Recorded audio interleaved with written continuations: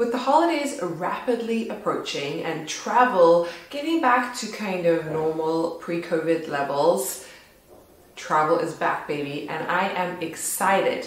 You, on the other hand, may feel less excited or less confident if you are not an experienced traveler traveling with small kids. And so my hope is that by the end of this video, you feel ready to take the next step to jump onto Kayak or Hotel.com, not sponsored, but wouldn't that be cool? To call up grandma, tell her that you've just booked your ticket and you're going to be on your way.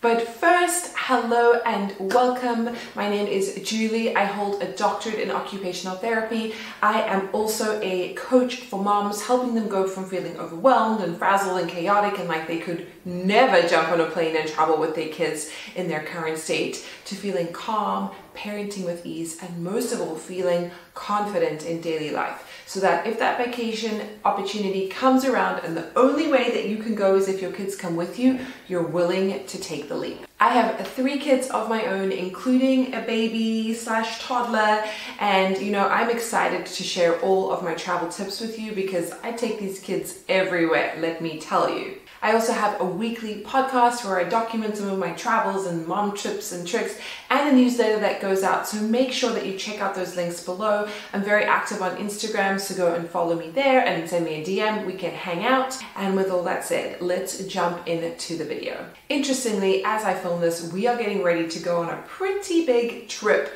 As you can tell, I am not from the United States, although I do live in Austin, Texas currently, but I'm originally from South Africa and all of my family is there. We have not been back since 2019, right before the world changed, kind of forever. And so I am excited / nervous to now fly with 3 children across the world. We're going to be doing 20-25 hours of flying.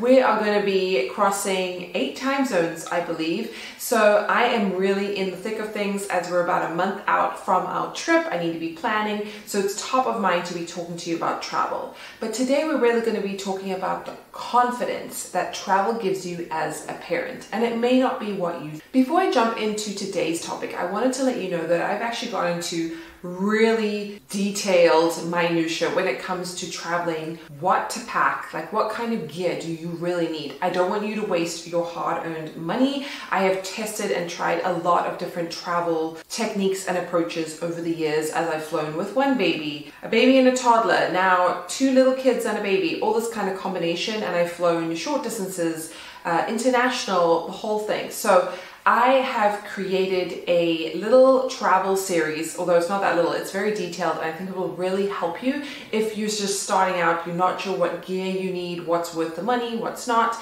Also, kind of why I think traveling with a little baby is actually the easiest if you're going to do it, and why I think people wait too long. And then the last thing that I talk about is what you actually do on a plane with a toddler or a young baby. Like, how do you entertain them for a certain amount of hours? What does that really look like if you've never done it before? So if you're interested in that, make sure you check out the link below. I have a free series that you can download, and that might be really helpful in actually the logistics of preparing for travel, because if I had to go through that in a video now, we would be here until my trip in a month's time, you know what I mean? Okay, so in my mind, unless it's kind of absolutely necessary to travel with your baby, like there's a medical reason you need to go somewhere with them, or for some reason your home is in danger, there's a natural disaster, there's all these kinds of things, or you have to travel for like a family emergency. For the most part, people might not want to travel with kids. Like, you do need an element of bravery, courageousness. Maybe it's better you don't know what to expect, because it can be a lot, right? You're taking your child out of their routine, you're taking yourself out of your routine, you're leaving the comforts of home behind. Like, why would you do this? Because ultimately, traveling is really just parenting in a different location. Now, as I said, I have traveled fairly extensively with my kids over their little young lives. My oldest one is 7, and he's been to a number of places because For me, it is worth it to travel with my children than not to travel at all. That might not be the case for everybody else, but I do hope that I can shift your perspective on why it is not that bad to travel with kids, and with a little bit of preparation and planning, you can 100% do it. Traveling really has boosted my confidence as a mom, because if I can do it somewhere else, I can travel, I can parent anywhere, right? It strips away all of my creature comforts that I spoke about and helps me be resourceful, and that really reinforces my self-esteem as a parent. Like, it makes everything more relative. Like, if I can parent in this foreign country where I don't speak the language and I don't know what different things are, where different things are, then obviously I can do it at home. I also really like that I can share the world and share these experiences with my... Now, people will argue that it's not necessary to travel with children, they're not going to remember anyway. And my argument for that would be is that they're continuously recording their experiences, there's that, but also they actually become better travelers as they grow up, and they become a lot more adaptable because they're used to sleeping in different beds, in different homes, maybe being surrounded by a different language. And I feel like on their level, it gives them an element of confidence where they can separate from their home and still thrive and have fun and meet new people and be okay. And overall, my kids are great travelers now. Now, I can't go back and decide whether that is because they traveled from young or not, but I can see that giving them a lot of practice, having them feel confident in our process when it comes to travel, really makes them feel secure and helps them to enjoy themselves and be well behaved. I get to test everything that I have taught them, right? Because now we're in a new location, and it's really interesting to see how we can mimic and mirror bedtime in Spain or in Hawaii or in Colorado or in South Africa.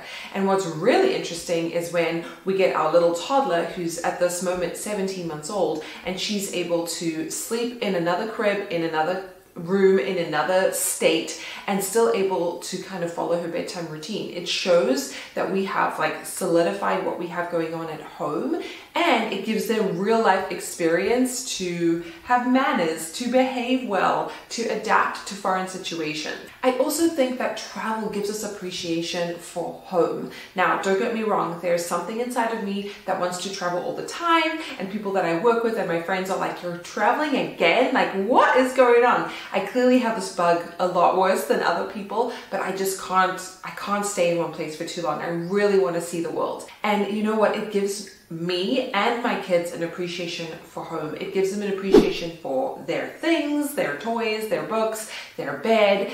I also love coming home, even though I do like to travel.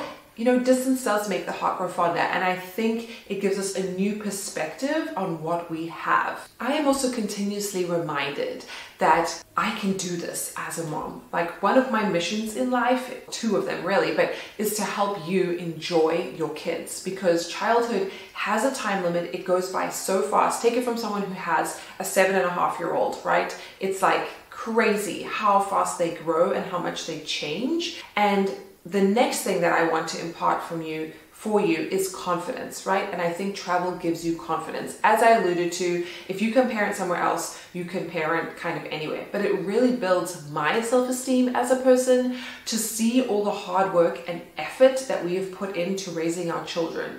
When they're in a different situation and they're meeting new people, are they remembering their manners? How do they behave? Can they adapt when they're feeling a little hungry or a little tired or they're jet lagged? How are they in real world situations? Because I don't believe that kind of coddling our kids, keeping them small, never allowing them to face challenge or conflict. And let's be real, travel can be super unexpected. There can be a lot of bumps along the way to get into your destination, even if you're going on a vacation.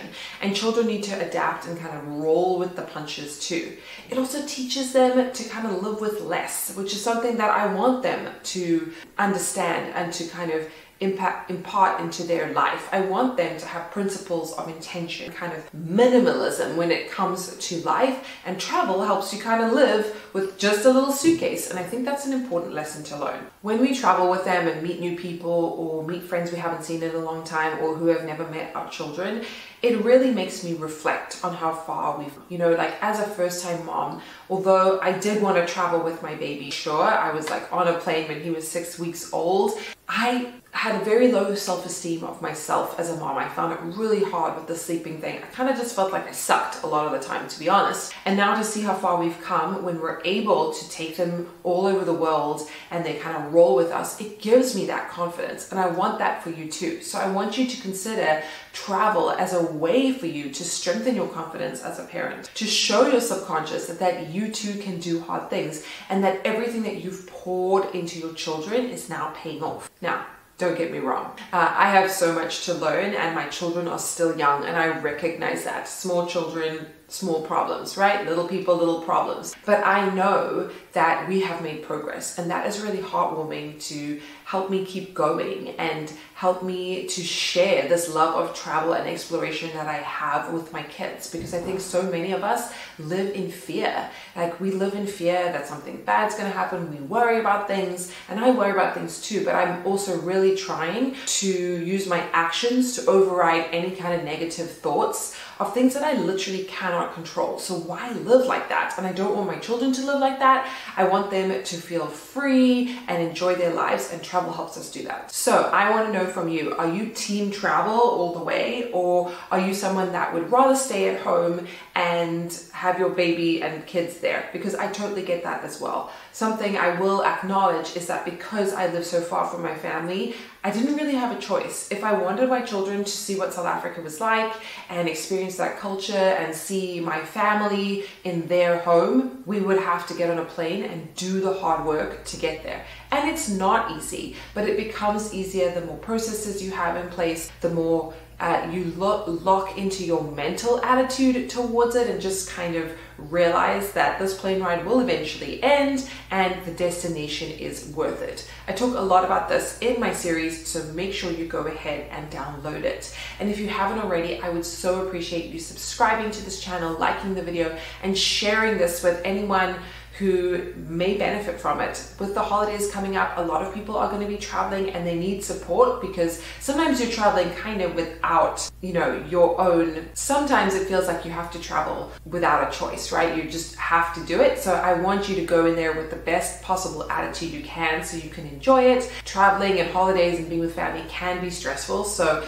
remember, you have this one life and it is up to you how it all kind of pans out to a degree. It's your perspective and thoughts on it that is going to dictate how you experience a situation. So make sure you choose wise. And remember, mama, you've got this.